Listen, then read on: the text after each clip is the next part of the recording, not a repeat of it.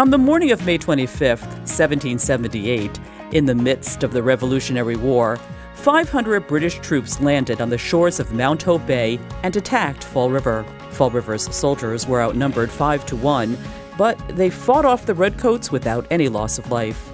Celebrate this memorable battle at a living history event as Fall River Heritage State Park commemorates the 240th anniversary of the Battle of Fall River on the same riverbanks where the confrontation took place. The event will feature local military reenactment units, infantry drills, demonstrations of open-fire cooking, blacksmithing and sailmaking, and more.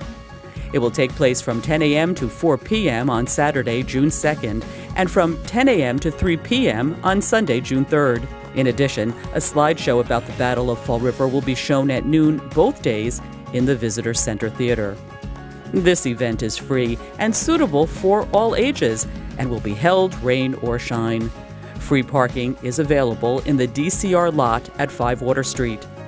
For more information, please call 508-675-5759, extension 500.